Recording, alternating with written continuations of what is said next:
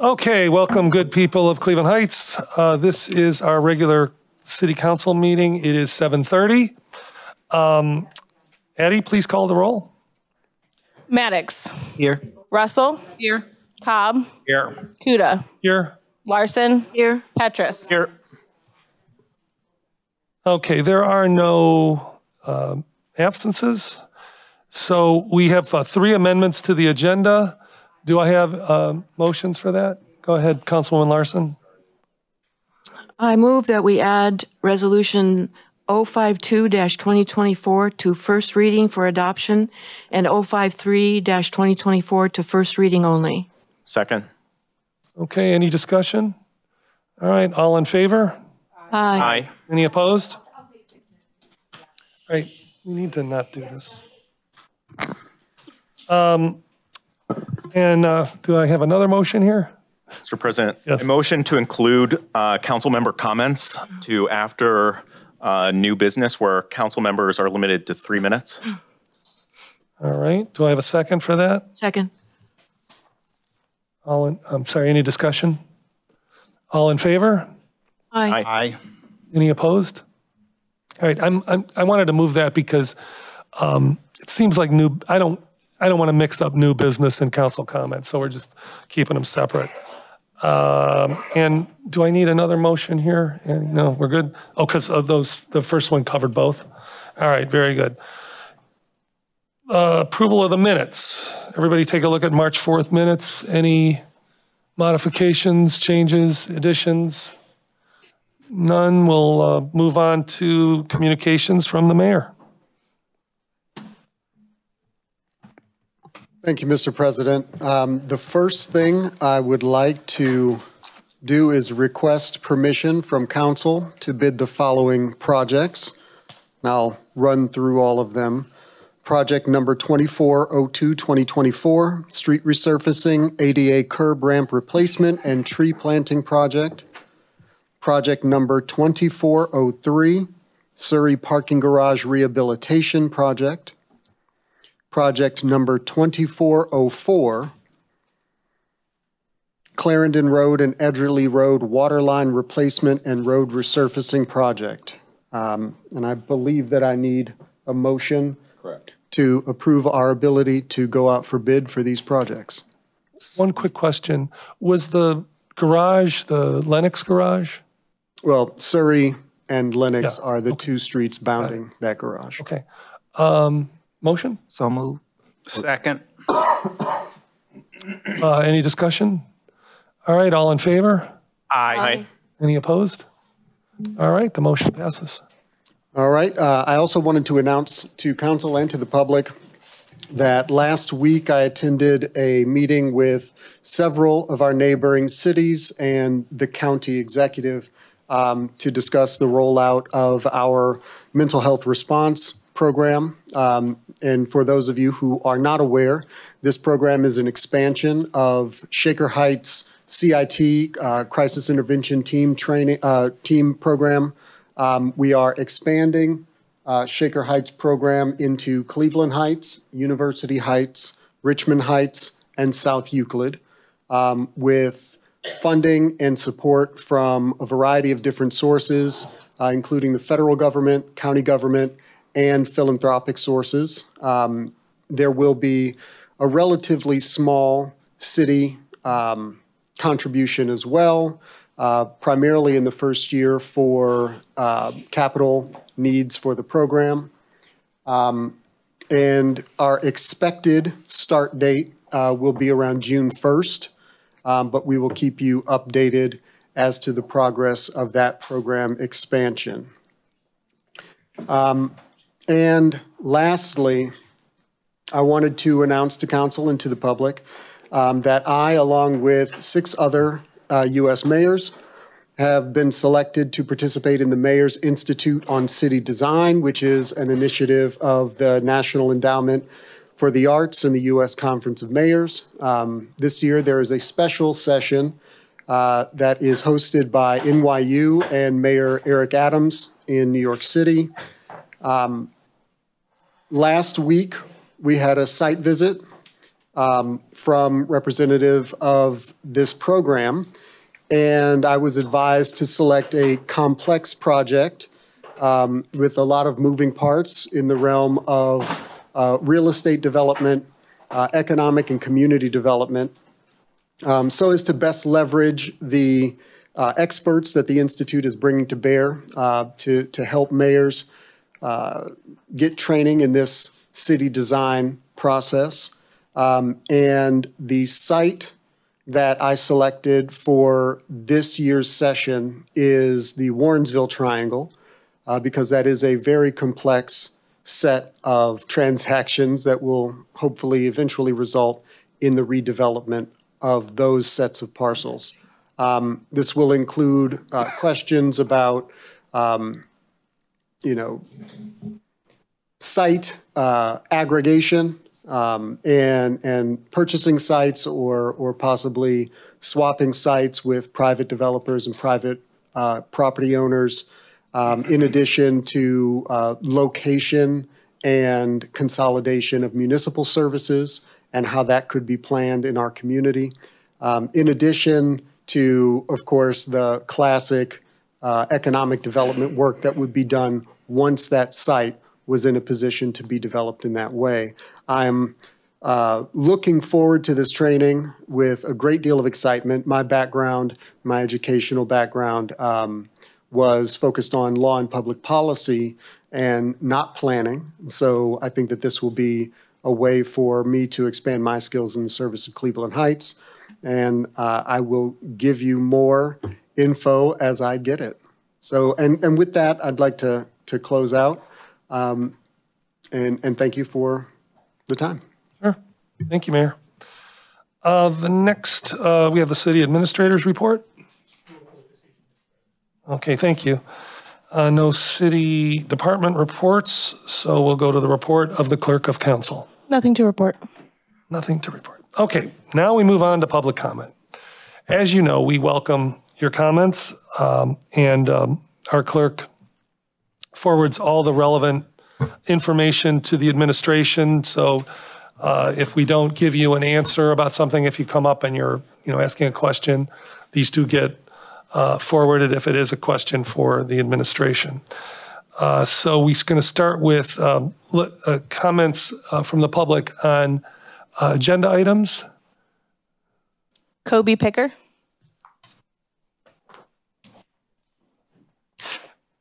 Everybody, when you come up, say your name. Yeah, I know she just said your name, but state your name and the street you live on and go from there.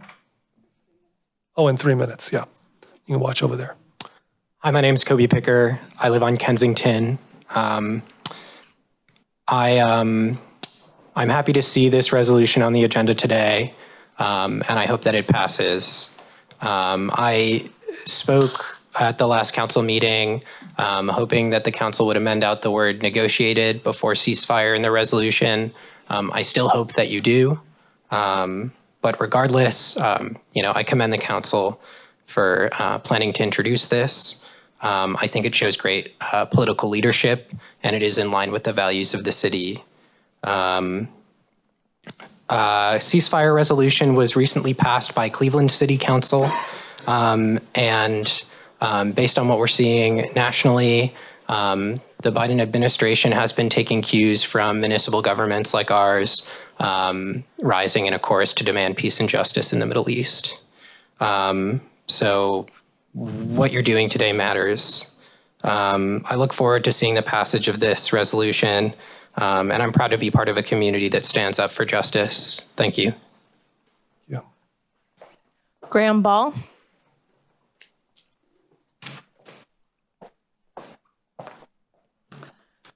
Hello, my name is Graham Ball. I live on Bradford Road. Council President Kuda, Vice President Russell, council members, Mayor Sarin. I want to express my gratitude to you all for engaging in this difficult process over the last few months. I know it is an emotional issue. It is, it can be a contentious issue, but I really appreciate all the work that you guys have put in on this. Specifically, thank you for amending the resolution to include Bara Abu Alish's name. I think that will really help in allowing our community to grieve her and the others that we have lost. While the resolution is not exactly as I would have put forward, specifically, I would have removed the qualifier of negotiated before the word ceasefire. I do understand that this compromise is part of the democratic process. I think that former Councilwoman Boyd spoke very well in her farewell address 2 weeks ago on this, when she emphasized the importance of sound legislation and policy, the importance of collaboration, and the importance of compassion as the basis for good governance. I feel like we have all demonstrated that over the past few months, and it has renewed my belief in our ability to work collaboratively to bend the moral arc of Cleveland Heights towards justice. So thank you for that, and thank you for speaking up for the people of Palestine and the resolution that I hope you will pass tonight. Susan Ephraimson.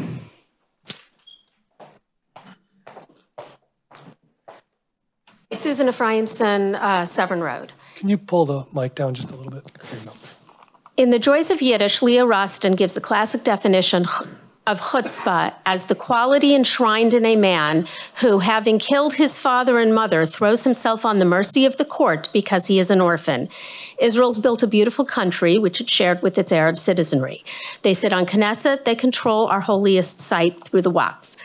Certainly, Israel's not perfect, but neither is the U.S. But appropriate discourse can never include baby killings, bombings of pizzerias, and bus stops in protest. But it is the height of hypocrisy to do so and then complain about the security measures that Israel puts in place to save lives. After the October 7th slaughter of toddlers in their homes, the rape of women so violently as to have shattered their pelvises and traumatized the women who prepared them for ritual burial, after the kidnappings and beheadings in a well-planned, premeditated attack, Hamas used that gesture of friendship that was extended to them by the Gazans who lived there and betrayed them, hunting down each and every one of them. Every death that follows is on them. They knew that Israel would respond. Hamas called this. Hamas declared this war. Call on Hamas to surrender unconditionally and return every hostage, and to stop using their own as human shields. Stop using ambulances to transport fighters and hospitals and schools to launch attacks. Stop training young shaheeds to blow up Jews. Every death that follows in this conflict is on them, and to blame Israel is the definition of chutzpah. To ask Israel to stop to ask Israel to stop is to ask Israel to sign up for more terror and willingly open the door to it. All Israel wants is to be left alone and not have to worry about terrorists tunneling under them. To blame Israel for taking security measures, that's the definition of chutzpah. The definition of insanity is doing the same thing over and over and expecting different results. A call to let Hamas rebuild will guarantee more violence. That's what Hamas has said. More October 7th. Hamas wants every Jew dead and gone. That's what they have said. More October 7th. So I ask, if you want peace, and maybe more to some of these speakers, where is the call for Hamas to surrender unconditionally? I do appreciate all the effort that went in to putting together this resolution. It calls for sending home the hostages. We need that. We need to teach the next generation about peaceful acceptance of Israel as a legitimate, Israel's legitimacy. Thank you. Melissa Wood.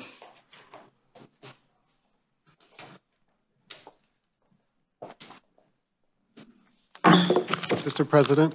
Yes. Before we start the timer, I think the law director should provide an opportunity to the council president to make a determination on the issue that you brought up. Okay. I don't know what the issue is. Mr. President. Yes. Ms. Wood spoke to me just as the meeting was started, and she, based on the agenda as it existed when the meeting began, had prepared comments for an agenda item and for a non-agenda item under public comment. With the addition of 2 pieces to the agenda for tonight's meeting, she's now, in only the one area and believes that, the 3 minutes is something that isn't going to work based upon the comments she prepared based on the existing agenda. So Let me understand that this. answer is up to you as to whether you want to allow 3 minutes or 6 minutes. So there are 2 agenda items that There were not 2 agenda items. that you wanted to speak to? I wanted to speak to one agenda item. One agenda item. And then during the course of your meeting, you added something else to that was going to be a non-agenda item. So I have 2 statements. I would like to give at 2 different times during the legislative agenda period and during the non-legislative agenda period, as it was set on the agenda. Okay, I'm sorry, 1 each, right? 3 One minutes each. now, 3 One- minutes later? yes, I'm okay with exactly. that, yeah. Okay, that's great. Thank you. So, my first comment is on Resolution 049-2024.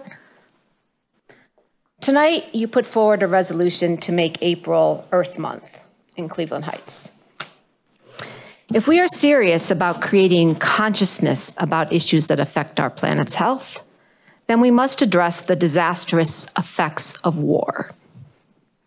It should not surprise anyone that modern warfare causes severe long-term damage to the natural environment. When this is done purposefully, as Israel is doing in Gaza, it is called ecocide, which is a war crime. In the first 2 months of the war, Israel destroyed 48% of tree cover and 38% of farmland in Gaza. The first 2 months of Israel's bombardment of Gaza also produced 280,000 metric tons of CO2 emissions. Half of that amount was produced by the United States cargo planes carrying munitions to Israel. And that was just the first 2 months of the war. It has now been 6 months. That figure could easily have tripled. This is a disaster in terms of climate change. The emissions from the first 2 months of the war alone are equivalent to burning 150,000 tons of coal. Even if you don't care that the water, soil, and air in Gaza can no longer support life, perhaps you recognize that this is one planet that we share. To be stewards of the earth, we must be anti-war. And to be anti-war, we must demand that our country stop supplying weapons to Israel.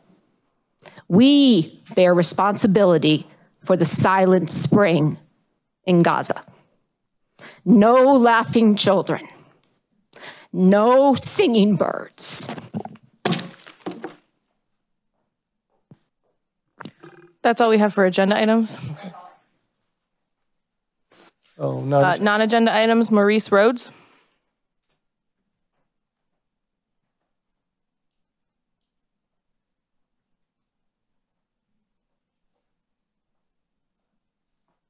Good evening, Mr. Council President, to the Mayor. again, say your name and your address, or where you live. 25 7th Circle Drive. Mr. Council President, to the Mayor, I come to bring my quality of life issues, to ask for my individual rights that's afforded me by the United States Constitution. Tonight, I want to address Christ Cultural Church. They sit right next door to me in that Cuyahoga County Metro Health. You know, what they've done last year and this year, I'm talking about specifically yesterday, which was Sunday, Easter Day, the 31st of March. They had a program, I guess it was the Easter hunt. I live on the 8th floor, and I'm more than, I estimate 300 yards from where they had set up their outdoor, I guess it's PA system or whatever, it's the speakers and the microphone. But, you know, they are ungodly. You know, they blast it so loud that it interrupts my prayer and my worship. And they say that they're worshiping. But now they're ungodly because they can't force their religion upon me. You know, I shouldn't hear it in my apartment where I pay rent and I'm more than 300 yards, 400 yards away from them. And they outdoors because they want to have this Easter egg hunt or something. You know, I asked for my individual rights. I asked for the Cleveland Heights Municipal Code. It's 509.03. Loud music, you know, it's disturbance. You know, each of you may want to pray. You may be Jewish. You may be. My Sabbath start Friday night when the sun goes down. It ends on Sunday morning, you know, and so, but then I also want Sunday, the whole day, I'm praying, I'm fasting, and I might want to read. I might want to, you know, how dare them push they fake religion upon me. You know, I say that they're phony because you don't need a PA where it's blasting through the whole neighborhood and I can hear it to be talking to celebrate Easter. What they're doing is fronting. They want everybody to know, oh, this is a good Christian. He talking about Jesus and all that. That's other nonsense. If they care about their neighbors. Mr. Rhodes? Yeah. I'm so sorry your time's up. But thank you. I want to thank the council. I want to thank the mayor. Please consider me. All right. Thank you. Bob Berger.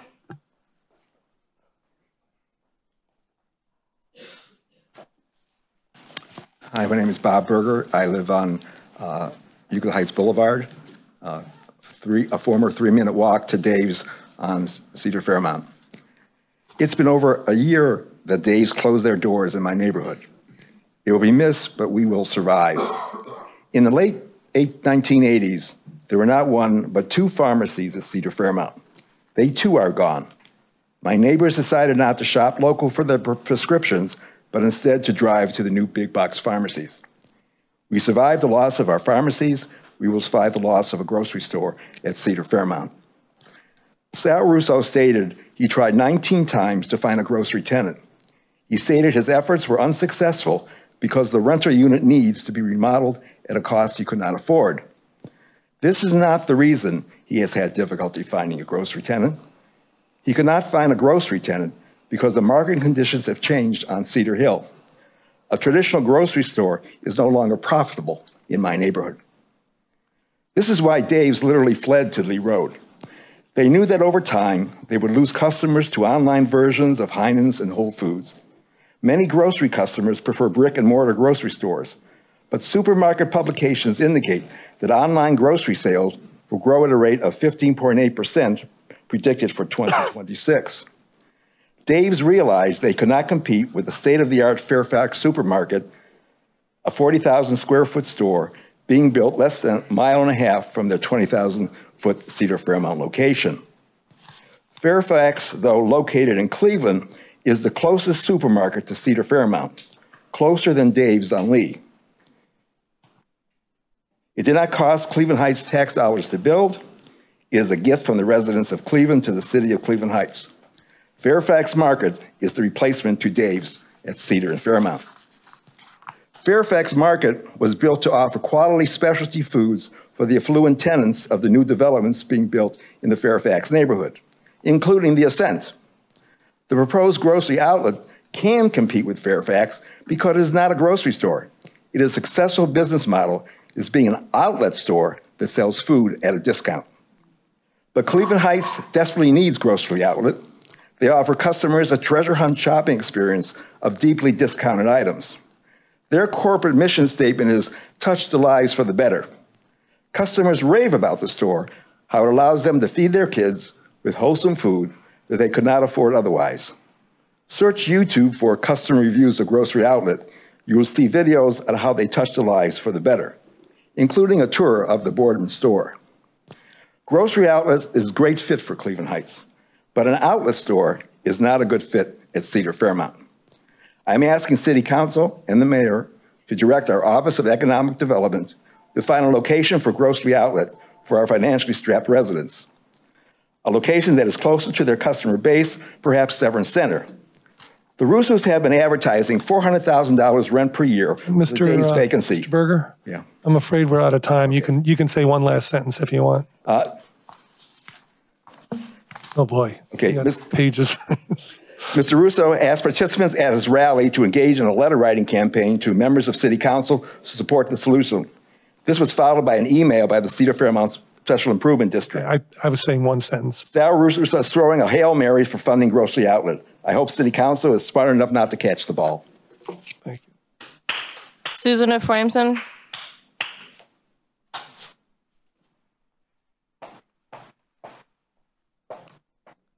Still Susan Ephraimson on Cedar Road, on Severn Road. She moved. In the Yeah, no, not in the last few minutes, no. So I wanted to respond to comments at the Council of the Whole meeting from a couple of weeks ago. The anti-Semitism expressed there was classic and should never be heard in civil society, let alone from leadership of a city that calls itself welcoming. The modern canards being circulated in general include that Jews have this undue power, some cabal of Jewish domination or control. When Councilman Maddox accused Jews of exerting this unfair force in using the Contact Us button on the city's website to email our concerns to council as somehow unfair and undue. The same button that everyone has access to. But when Jews use it, he objected. Even as Mayor Sarin used his email to contact the Progressive Caucus to apply pressure for his opinion, Jews are somehow nefarious when we lobby for an issue that's on the agenda that we care about. I suppose I should be grateful he didn't mention my horns, or maybe he's just afraid I'll redirect those Jewish lasers at him from outer space. People believe this nonsense. And that's what makes that's what makes these comments dangerous. I mean, isn't public comment on upcoming resolutions something that a councilman signs up for when they run for council? In a community that respects diversity, one would expect diverse opinions. The old canard about Jews being disloyal was on display when Councilman Maddox declared he only hears from us on one topic, Israel. That's hardly true. On the same day that he voted to include an Orthodox Jew to the Planning and Zoning Board, is when he made those comments. And that position is voluntary, so that's stepping up for the community. Has he never heard of names like Jessica Cohen or Jason Stein? He is fully aware that Orthodox Jews have given up their time and put energy into helping this community prosper. I sit personally on the CAC. I was on CEM, the Refuse and Recycling Task Force, and have voluntarily engaged with many members of council on a number of issues. Clearly, the Orthodox community does care. It showed up for the You Talk, I Listen events about the ARPA dollars. It protested University Heights, putting a salt dome on this Cleveland Heights border. It engages on real estate matters, on Taylor Road, and the upcoming NOACA thing, We Will Talk. Why Mr. Maddox and I were even at the same meeting about DeSoto and Altamont homes. And since DeSoto and Altamont are in the Middle Heights, not the Middle East, perhaps he'd like to withdraw the accusation that we are too narrowly focused. I'd suggest we do coffee, but he mocked those comments as well. Can you give me a drop? I need you to just wrap it up. So the most disturbing part about this is that he thought it was okay to say these things and to say them in public, and that he thinks they're true. And my fear is about who, hearing a government official say such things, would agree to them or to justify some other hateful action based on them. So I'm asking City Council to repute. No, go ahead. I mean, I'm just we're out asking of time. City Council to respond, and that apologies or retractions are necessary. Thank you. Mike Gaynor.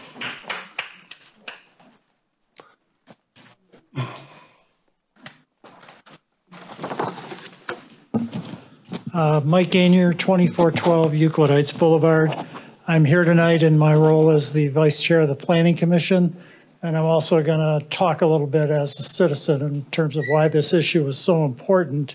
Council received a letter in their packet today about a pedestrian fatality that happened on Warrensville Road back in November of this past year.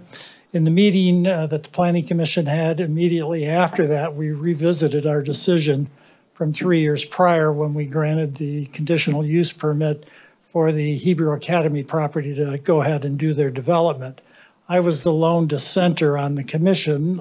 You might remember that, Councilman Maddox, asking for a sidewalk to be built along with that project because I thought it was very appropriate and needed. And unfortunately, a pedestrian lost their life. Let me just quickly read a section of the letter. The area on Warrensville Road in Cleveland Heights does not have a public sidewalk and is a 4-lane street with significant traffic, and I believe it has the highest speed limit in the city.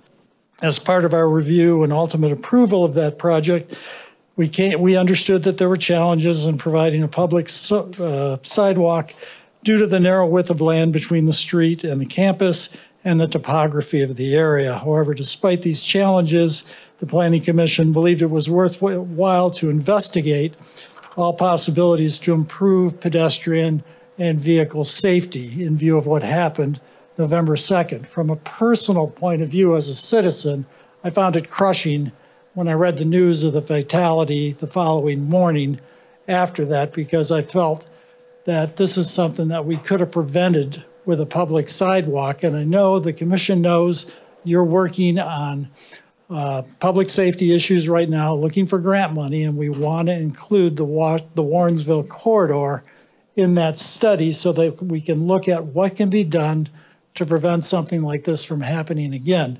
And speaking as a citizen, I kind of look at this as an equity issue.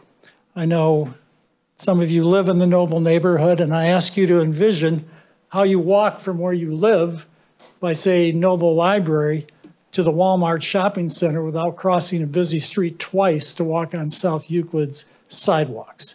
We need to fix this. This letter is all about getting a sidewalk done. We can't revisit history, but we can do the right thing going forward and figure out a way to do this to make it safe for pedestrians at all times to walk on a public sidewalk along Warrensville Road, where it's been lacking for decades. There's 2 bus stops along there with no place to stand. And if anybody has any questions or wants more information on the project, I'm glad to have them reach out to me, and I'm happy to answer questions. Thank you. James Williams. Mr. President. Mr. President. Oh, yes. When we're finished, can I say something about Mr. Gainer's comment as well? When who's finished? When whatever the comments are finished. Okay, yeah. Thank you. Hi, my name is James Williams. I live at 25 Severn Circle, Cleveland Heights, Ohio, and I wanted to talk about having, still pushing that issue for a living wage for Cleveland Heights, because residents, it's very important to have that discussion in Cleveland Heights because of what's been happening. I've seen on the news that President Kuda was called down on Noble for the Save-A-Lot issues of breaking in and, trying to get them to continue to be in our neighborhood. It's probably one of the facts that the reasons why I made the comment of not having a public housing put in that area, because that area it's not the area that's going downhill, but the cadence of just being down on a slope of a hill that makes people sort of go the wrong way. If you're, doing something, you get what I'm trying to say. And so I think that many times people have to be put in a different area and live a different way in order for things to change and to make things better for everyone. And that's really about it. And I'm going to leave you with this one here. There's a highway to heaven. None shall go up there, but the pure of heart. There's a highway to heaven, walking on the King's highway. I'm walking, I'm walking, I'm walking, I'm walking, I'm walking, I'm walking. Thank you very much. Have a nice day. All right. Lawrence Bradley. Just, Mr. Williams, I'm just going to correct one thing. There's no public housing being proposed on Noble Road.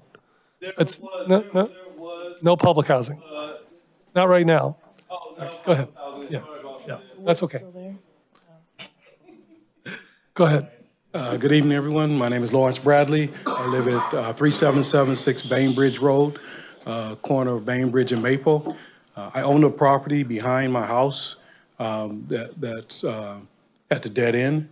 And my issue is we're hearing rumors about what's being built there, but no one in our neighborhood has been contacted. My wife heard rumors of there being built houses or condos. We don't know who. We haven't heard any information. I know the Hebrew Academy owns all the other lots, but I own mine, and there's a couple other people that own their lots behind their housing. So the issue is I'm trying to figure out why haven't we been contacted, if it's true. We deserve to hear some kind of reason why, if they're doing it, if you're doing it, why, and why haven't we been contacted? I bought the land because I liked my privacy behind the house. I don't want to see, a housing community being built behind us without being asked. I've been approached by multiple people. I'm not sure who they were representing, but they, were approaching me to buy the land. I don't know why, and I don't know, and then the prices that they were even trying to purchase it for were, not even acceptable. So, I'm not sure. So, we just trying to figure out what's happening, what's going on. I've talked to my neighbors. In fact, one of my neighbors is here today with us, and she'll be asking questions also. But yeah, I just wanted to figure, we, as citizens, have been paying my taxes. I feel I should be notified and given more information about what's going on. So the rumors have not only come from someone here at City Hall, but also from the real estate person who was trying to purchase the property, both saying that it was definitely already in process and that it was a go. So I don't know if it's true, but I would like information on that, on what is actually happening. Thank you. Okay. Mr. Bradley, I haven't heard anything about that, but Addie, can you make sure that somebody gets back to him if there is information available? Yeah. Thank you. Patricia Frostbrook.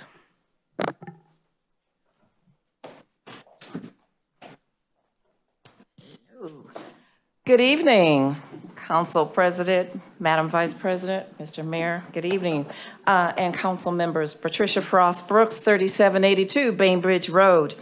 Our family resides at this address for about 38 years. We moved here for so many reasons, as other residents of Cleveland Heights has. As an educator, retired happily now for 10 years, I was looking for a better school system for our daughter, proximity to where I taught in East Cleveland. Other items that were considered when we moved here were Kane Park, Cleveland Heights Rec Center. It's a community that has ethnic, racial, religious diversity, and accepting of all community people regardless of their preference. Also, depending upon your physical stamina and where one resides. There's walking distance to restaurants, movie theater, and one's favorite adult spots. All are doable, and Cleveland Heights has other beautiful attributes. Despite the high property taxes, we chose Cleveland Heights to reside. We have seen change, transformation, growth, and improvements, and much more to improve upon. This city has growth potential. With growth, improvement, and transformation comes discomfort and disequilibrium. Perhaps around the year 2020, or maybe a little bit prior to that, on Bainbridge, which is a nice, peaceful street, lots of greenery and a dead-end street, great to raise your children on. We began to see persistent solicitation of our homes. Signs were posted on utility poles saying, "We buy homes." We received several phone calls, postcards, letters, and personal approaches while we were in our driveways or in our yards of individuals wanting for us to sell our homes. Some did, and some did not.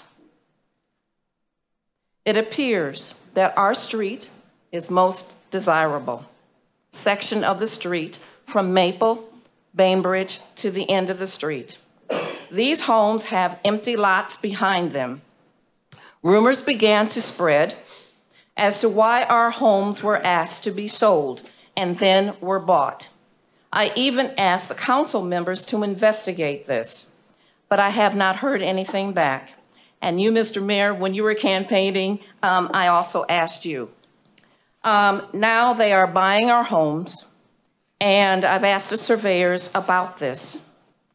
We found out that the original street plan on Blanche is a one-way street, and it dead ends there. There are approximately 33 lots behind our homes on Bainbridge. We found out that the Hebrew Academy of Cleveland in 2015 bought these lots for $3.1 million. Today it has a value of $4 million. Some of the lots are labeled property of Cleveland Heights Land Reutilization Program. I hate to say this, we gotta wrap it up. We're asking, when are we going to have the transparency? When are the rumors going to cease? And when is the city of Cleveland Heights going to inform us, the residents of Bainbridge, what is going to be happening to our land that's behind our house? Thank you. Thank you. President Kuda. Yes. I'm wondering if I could just very briefly provide a little bit of insight into this. So in the, not the most recent, it might have been maybe a week or so ago, maybe 2 weeks ago, the city e-news that goes out, we made an announcement related to the issue that has been brought up just now about several parcels on what is currently a paper street, but not a street in reality, the Blanche Road extension. Blanche Road was intended to extend as far back as Bainbridge Road does currently. But instead, it ends a bit prematurely. And the intention at the outset during the design of that street was that that would extend further back. And the announcement that we made, and I'll just read from it just to make sure that all of the information is provided. It says, with federal grant, Cleveland Heights prepares to develop residential parcels that have been vacant for decades. With the recent award of $850,000 in federal funds, Cleveland Heights will set the stage for achieving its long-held goal of putting residential parcels that have remained vacant for decades to use as the site of 29 new single-family homes. Thanks to the advocacy of Congresswoman Shontel Brown and U.S. Senator Sherrod Brown, an allocation for the Blanche Avenue Extension Project, which will extend the street and utilities, electricity, water, sewer, and gas lines from where Blanche Avenue dead ends at the city's eastern border, was included in the 2024 Consolidated Appropriations Act. The legislation was passed by the House and Senate and signed into law by President Biden on March 9th, 2024. So this is we certainly did not want to keep this a secret. We were ensuring that we were announcing this publicly. This is something that we've been working toward, I guess, for quite a while here in the government. And we, finally were able to secure a relatively substantial federal allocation to allow this to take place.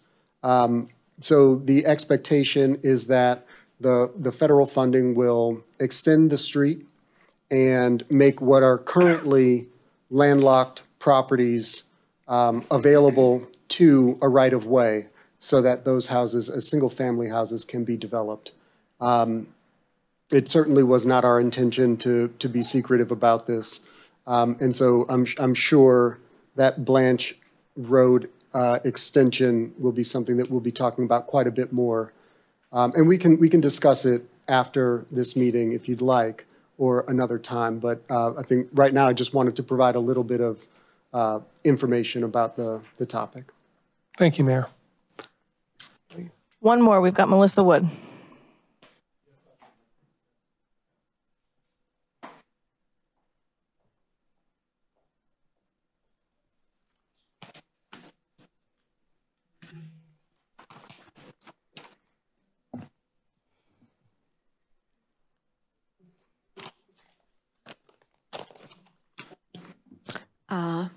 My name is Melissa Wood. Today is the 178th day of Israel's genocidal war on the captive population of Gaza. It has been 168 days since this council passed a resolution supporting Israel's right to defend itself. Today, Israel has slaughtered over 13,000 children.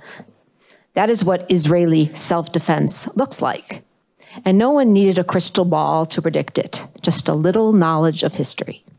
Still, in your resolution, there is no condemnation of Israel.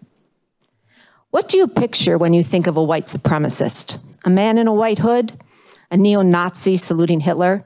A good old boy flying his Confederate flag and the Israeli flag from his pickup? But you can also tell a white supremacist from their words. Golda Meir said, "Palestinians do not exist." Menachem Begin called Palestinians two-legged beasts. Yitzhak Shamir called them grasshoppers to be crushed. These were all prime ministers of the state of Israel.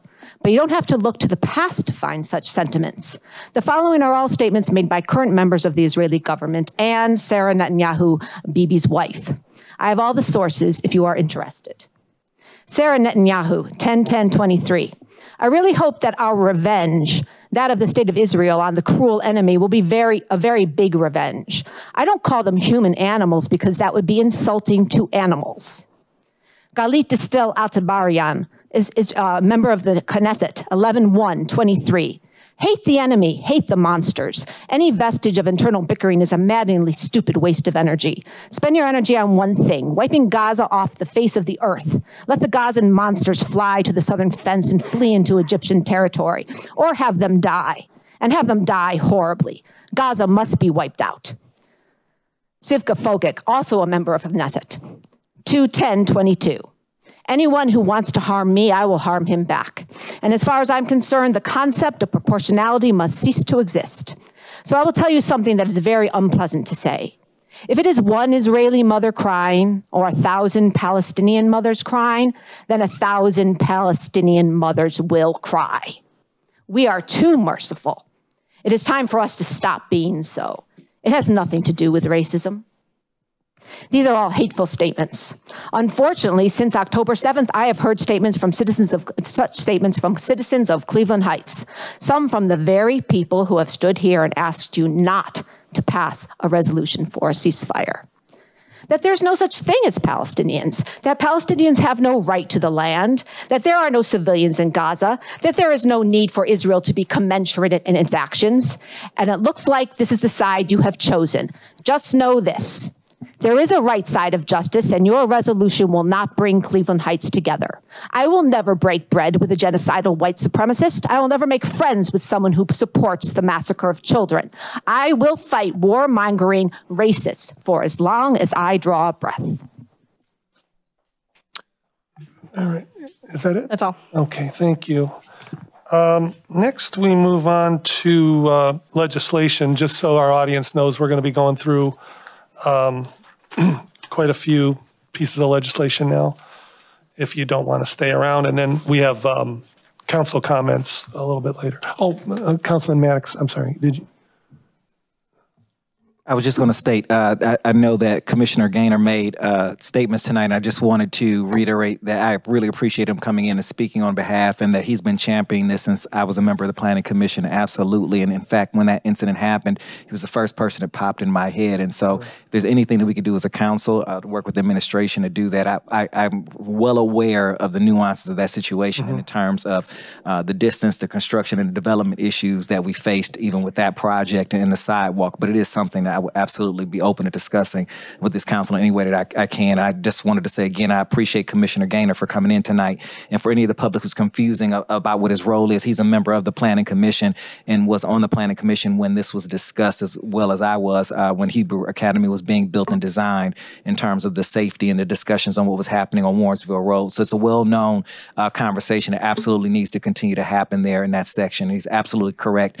Quite a few people catch the bus there, and it gets even more dangerous in terms of when the plows are going through in the snow. So again, anything that we can do to have a conversation around that, I'm open to. I just wanted to say I appreciate him for coming in tonight to share that information. Thank you. Add some color.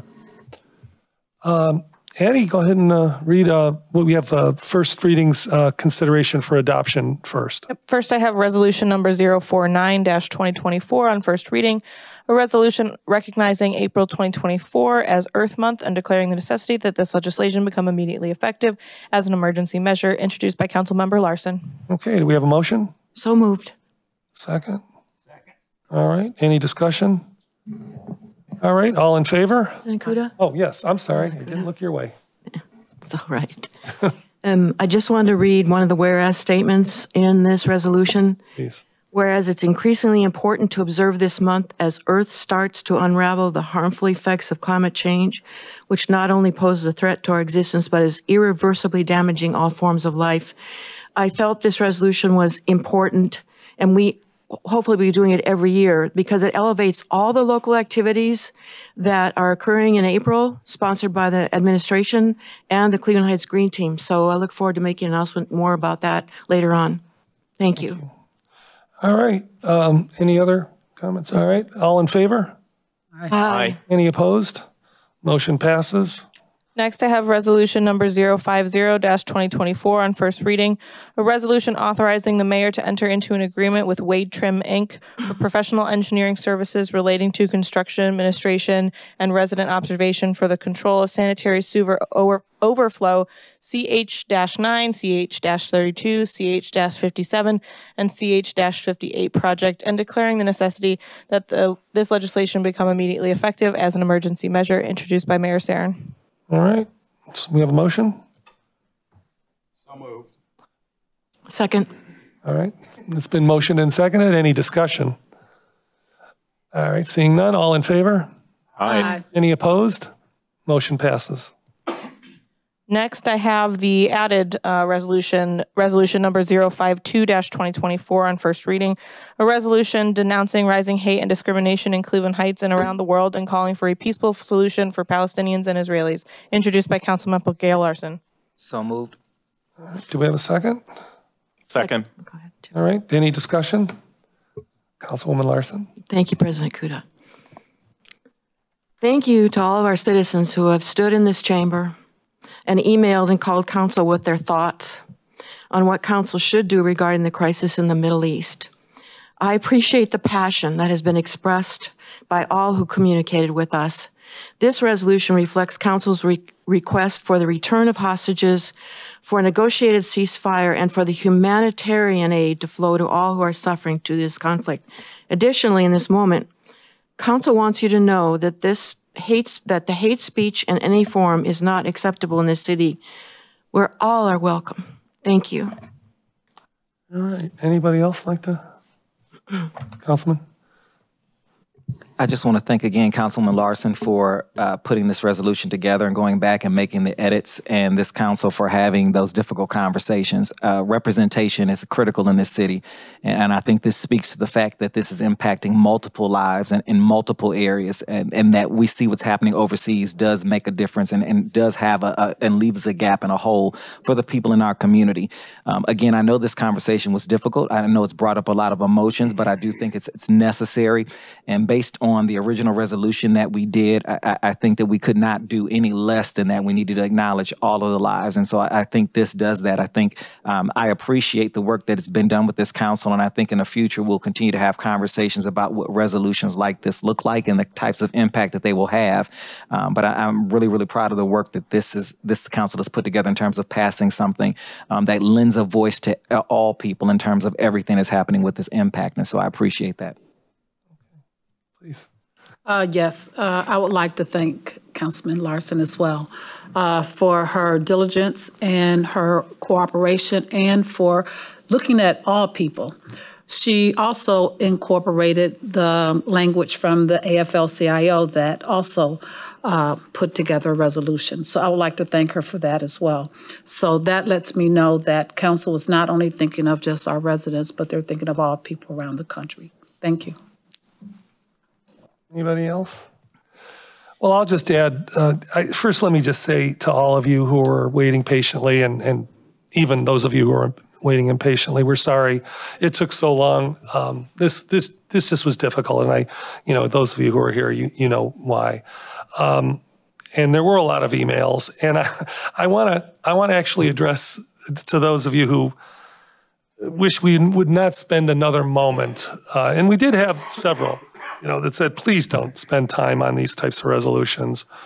And while we understand, and perhaps maybe even some of us share that frustration, like you, this council is a diverse group of citizens, and we have an obligation to make decisions by consensus.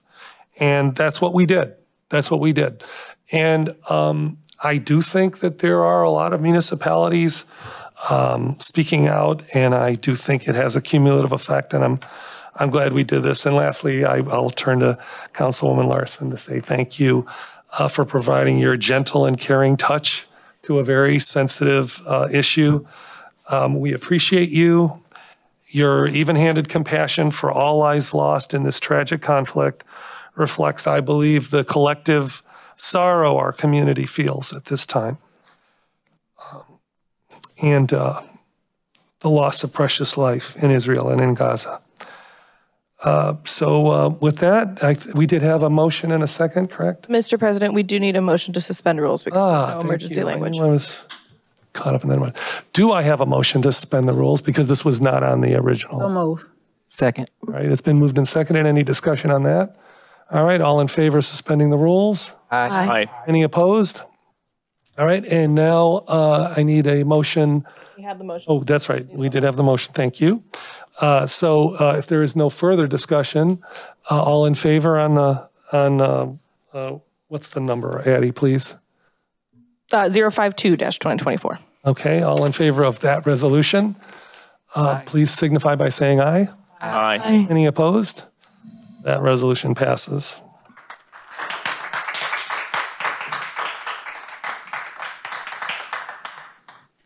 Okay, first readings only. Oh, no, wait. Yes, correct. That's where we are. First readings only. First, I have resolution number 051-2024 on first reading, a resolution supporting U.S. Senate Bill 3681, the Preparing and Retaining All Educators Act, introduced by Vice President Russell. Next, I have resolution number 053-2024 on first reading, a resolution authorizing the mayor to enter into an agreement with Strategic Structure Investments, LLC, for a loan under the city's storefront loan program to help renovate the storefronts at 2201 North Taylor Road, and declaring the necessity that this legislation become immediately effective as an emergency measure. All right, thank you, Addie.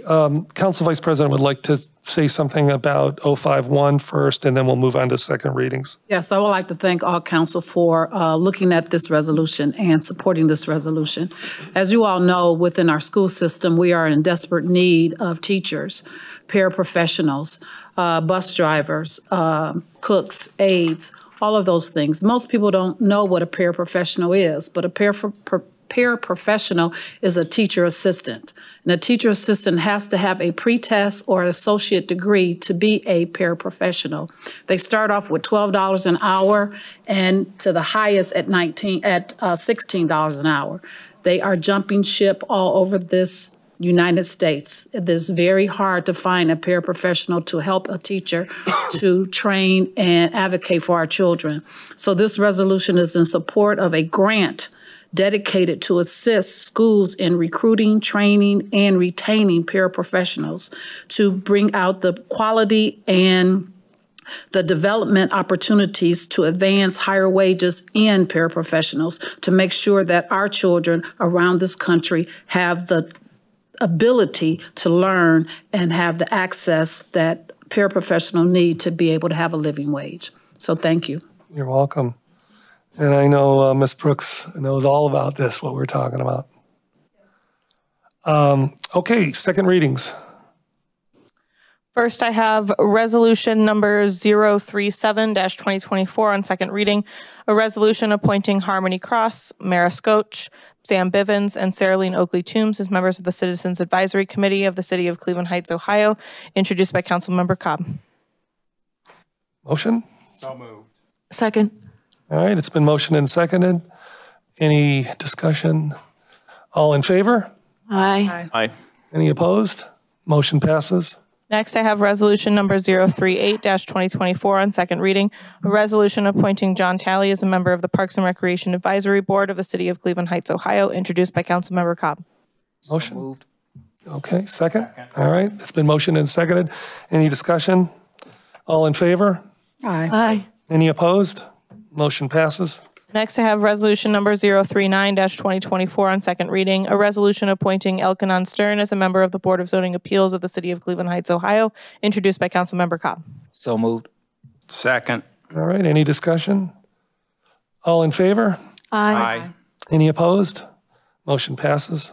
Next, I have resolution number 040-2024 on second reading, a resolution appointing Charlie Mosbrook, Howard Meyer, Cole Ware, and Aaron Hughes Ware as members of the Transportation and Mobility Committee of the City of Cleveland Heights, Ohio, and declaring the necessity that this legislation become immediately effective as an emergency measure, introduced by Councilmember Cobb. So moved. One of you has to second it. All right, thank you. Any discussion? All in favor? Aye. Any opposed? Motion passes. Next, I have resolution number 041-2024 on second reading, a resolution appointing Catalina Wagers, John Barber, Tammy Masuoka, and William Hanovan as members of the Climate and Environmental Sustainability Committee of the City of Cleveland Heights, Ohio, and declaring the necessity that this legislation become immediately effective as an emergency measure, introduced by Councilmember Cobb. So moved. Second. All right, the only thing I'm going to say is I know you're hearing a lot of names right now. This is an all-star group of people that are getting appointed to these committees, and I appreciate all the hard work that went into gathering them and getting this resolution passed. All in favor? Aye. Any opposed? All right, thank you. Next, I have resolution number 042-2024 on second reading, a resolution authorizing participation in the ODOT Cooperative Purchasing Program for road salt for the 2024-2025 winter season, and declaring the necessity that this legislation become immediately effective as an emergency measure, introduced by Mayor Sarin. Second. Any discussion? President Kuda? Please. I just have a request for the administration. When Cleveland Heights puts in its annual order for salt, please think about the need to find another location for the salt barn at the Morrinsville Triangle to prepare the way for economic development. I'm very curious to hear how that Design Institute moves you through that portion of our city, because it is challenging. There's some multiple things that need to be done there, and I hope you'll keep us updated, please, Mayor Sarin. Thank you. Second that. I think that's why you picked that place for the conference. There's a lot of complications there. Any discussion? All right. All in favor? Aye. Any opposed? Motion passes. Thank you, Councilwoman Larson. Finally, I have resolution number 043-2024 on second reading, a resolution authorizing the mayor to enter into an agreement with Knowles Municipal Forestry, LLC to update the street tree inventory system, introduced by Mayor Sarin. So moved. Second. All right, any discussion? All right. I know the tree people will be happy, and probably most of Cleveland Heights. All in favor? Aye. Any opposed? The motion passes. Let's move on to committee reports. Committee reports. Councilman Larson. Sorry. Next meeting of the Municipal Services and Environmental Sustainability Committee will be April 15th at 10 a.m. And I would like to say congratulations to the citizens who were officially appointed to the Transportation, Mobility, and Climate and Environmental Sustainability Committees this evening. We're waiting for the mayor to make his 3 appointments for each committee to fill them out completely. I look forward to learning about the issues that these 2 committees want to address when the committees begin meeting. April is Earth Month, and here are just a few of the events the administration Cleveland Heights Green Team are promoting. And the details can be found in the city's e-news and on the website for the Cleveland Heights Green Team at chgreenteam.org.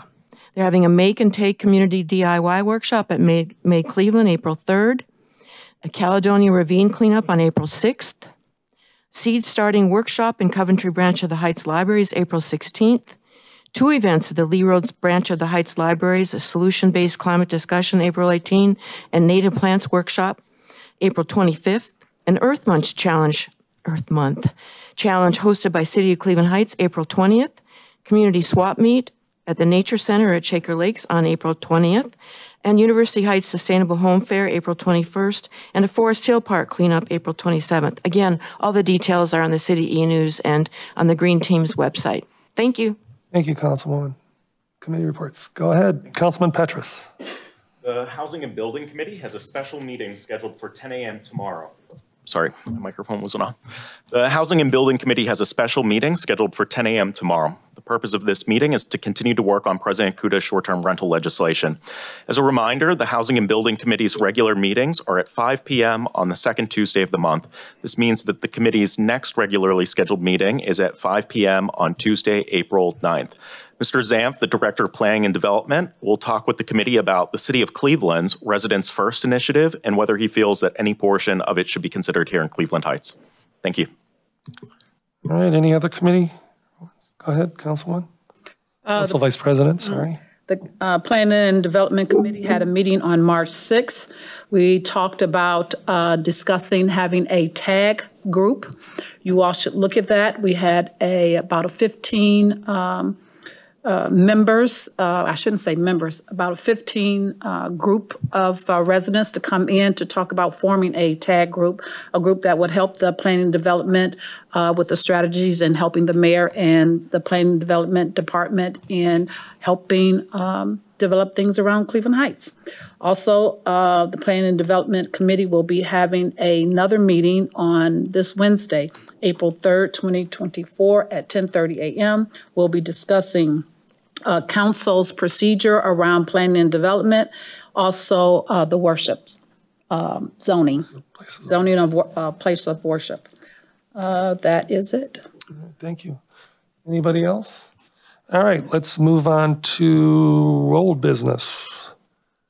New business. My head's on a swivel here. Council comments. Anybody have a comment? Councilman Maddox? I just want to say tonight, because it's keep coming up and we just made all these appointments, and I know Commissioner Gaynor wasn't here, so we keep speaking to the commissions. And so I just want to implore the community as well to really please, when you see openings on our boards and commissions, to take the opportunity, if you have the time, to apply for those. It's critical that we remain fully staffed in those committees and that they're diverse as possible across the community. A lot of important work happens at those committees and those boards levels. I learned how this city functions and how things move and how planning development works sitting on 6 years from the Planning Commission. You learn so much from the city staff there that allows you to be able to transition. That information is critical to be able to take back to your areas and your neighborhoods. And so one of the things I want to continue to push is that as you see these openings and the applications are right on the website, is that you please apply for those. We want representation from every area of the city, as many diverse communities and spots as we absolutely can. So when we're having these conversations, the right people are at the table. we're making the decisions. And so I just want to encourage the community again to please apply for those boards and commissions as well. I know that Council President is going to be discussing the fact that we even have an open council seat. So those things are really gradual. The reason I'm bringing that up tonight is so many of you reached out to me this past week to ask questions about the open council seat. And one of the things that I suggested is for anyone who's not sure if now is the time to test it out in a board or a commission first, to really feel what's happening in the city, get an understanding of how things function, how the meetings flow, what projects are being touched, and exactly who does what in the city. And so I just want to encourage them. I know Councilman Cobb has done an exceptional job filling those positions, but it's a whole lot easier if we have more applicants. And so please, please, please, if you are interested, your voice absolutely matters. You do not have to be proficient in understanding everything in city government. We want your gifts. We want your talents. We want your point of view.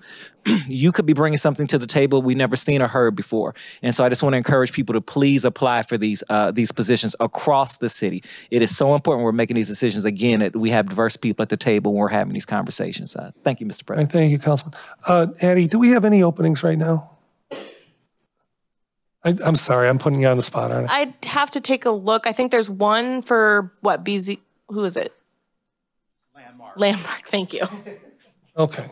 Well, I just thought. Landmark Commission. I just thought while we were on the topic. Okay, so Landmark Commission, but there, you never know, there might be others, so. President Kuda. Please. Just as a plug, I've got several commissions and boards to which I have appointments subject to council's confirmation. And at the mayor's portion of the Cleveland Heights website, there is an application to apply for those boards and commissions as well, with links to sort of the originating documentation for those boards and commissions if you would like to learn more about them before applying. And so I encourage everyone, either you or your friends, to apply to those boards and commissions as well. So thank you. Thank you for the plug. Yeah, I'm glad you brought that up. Any other council comments? Oh, sorry. Here we go. Yes, I would like a moment for personal privilege. I would like to, number one, to thank the residents of Cleveland Heights. Most of you have known I've been going through some trials and tribulations with my mother's health. And I want to let you know how much I appreciate all of the emails of well-being that you have sent to me. But I also want to do a special shout out, and I don't want to say his name. I was thought about saying his name, but it may not be appropriate. But in the emails, 4 physicians from Cleveland Heights notified me by email and asked if I needed any assistance with my mother's health. And we were in such a dilemma as far as my mother's health, I didn't know what to do. And I reached out to a physician within Cleveland Heights who called me, and we discussed my mother's health. And if it was not for him, my mother would not be alive today. So I want to personally thank him for his caring, his reaching out to me, and the other physicians who thought enough to say, you are a Cleveland Heights council person, you're a resident of our community, we love you, and we're here to help. So I want to thank you from the bottom of my heart for that. Also, I want to announce that the school employees of Cleveland Heights University Heights is adopting Oxford Elementary School. Oxford Elementary School is a school that we have discovered that needs our help. So in adopting that school, we are asking for the community to help us as well. What we're going to be doing is collecting all kinds of items to put in a backpack for the children to take home for the weekend. We're adopting them for a weekend. We're going to be giving them all kinds of food. We're going to give them all kinds of socks, all kinds of toiletries, whatever they need for that weekend. The superintendent and the school district is helping as well. They are putting a box inside of the Board of Education for any person in Cleveland Heights who wants to donate for that weekend. We will be actually packing bags at the school on April 30th, because we'll be delivering them on Friday, May 1st. We'll be delivering to the school, every school employee. We have the NAACP is donating. All of the unions are donating. We have reached out to different organizations who will also be donating, so we could actually give 250 students a weekend of good health and love. The teachers will be donating all books, brand new books for the students as well. We would love to be able to adopt Oxford and Noble Elementary School, but at this time we're not able to do that. But if the community helps pitch in, whatever we have left over will also go to Noble Elementary School. So if you need any more information on this, please contact me. We need your community help to help Oxford Elementary School. Thank you so very much. You're welcome. All right. Anybody else? All right. So now time for, what do they call it? Council President's Report. That's me. So thank you to all the members of council and to Addie and to our law director for helping us through getting a legislative process together. This was something that the leadership felt very compelled to get done. That, you know, since we got sworn in January, we wanted to make sure that we had a very clear understanding between the 6 and soon to be 7 of us of what that process looks like. We spent a couple of hours last week. I think it was time well spent, and I think we've come to a consensus, which is always a good thing. And you know, perhaps we've created a template for future councils. Who knows? On the TWG Noble Station project, April 4th is the ABR review, the Architectural Board of Review review on Thursday, and then April 10th, the Planning Commission is going to review this for the last time before we get, not the last time ever, but probably the last time before we get the legislation, which will likely be on April 15th, you know, but look for that. The Russo Grocery Outlet, Sal Russo is here tonight. Thank you for attending. And thank you for your emails. We've gotten a lot of emails about that. I just want to let you know that unless and until council gets legislation, we don't know and really cannot comment on any terms because we haven't seen any yet. But certainly if and when, you'll hear from council at the appropriate time. Council applications for the vacancy. There were 17. Addie, would you mind reading them? These are the 17 people that applied for the open seat. Graham Ball, Raymond Braun, Gene Gordon, Adam Portner, Jim Posh, James Nemistil, Ronald Oswick, Juan Quarte. Excuse me if the pronunciation's wrong. Quarte, Lou Radavoidovich, Michael Riley, Roderick Rush, Eric Silverman, Patty Substelny, Cole Ware, Darlene White, James Williams, and Ray Wilson. Okay.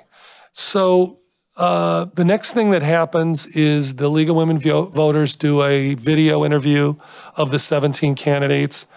Then on April 15th, which is our next meeting, we'll discuss the candidates in executive session. And then we have to, by law, make a decision by May 2nd. So that's the timeline. We have 45 days to make that decision. And I will only speak of this contingency as a matter of law. It's in the charter. If we were unable to make a decision, the mayor would then get to make that decision. And I think out of the corner of my eye, I see the mayor shaking his head no. So that concludes my report, I think. Oh, one more thing. I want to refer, boy, I almost forgot this. I want to refer the places of worship legislation, which is 031-2024 to Planning Committee. So that's on the record. 031-2024, the places of worship legislation goes to Planning Committee. And I have no further business. So does the council have any further business? So it's okay that I send an email now to Eric Zamp and copy the mayor for his attendance at that meeting? You could. Okay, thank you. Alrighty. And this meeting is adjourned. Thank you so much for attending.